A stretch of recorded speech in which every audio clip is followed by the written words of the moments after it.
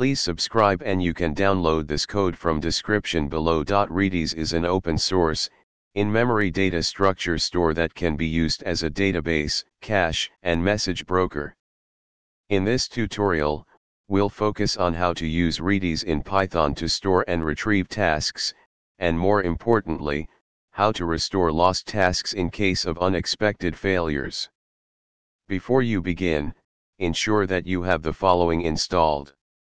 You can install the required Python packages using. Firstly, you need to establish a connection to your Redis server. Make sure your Redis server is up and running. Let's create functions to add tasks to Redis and retrieve them. To handle task loss, we'll implement a mechanism to periodically back up the tasks to prevent data loss. We can use Redis snapshot feature for this purpose. Now, let's put it all together in an example.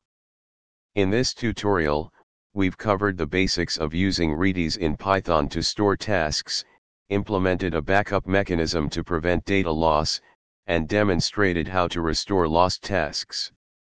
This is a simplified example, and in a production environment, you may need to consider additional factors such as task priority, error handling, and more sophisticated backup strategies. However, this should provide you with a solid foundation to build upon. ChatGPT.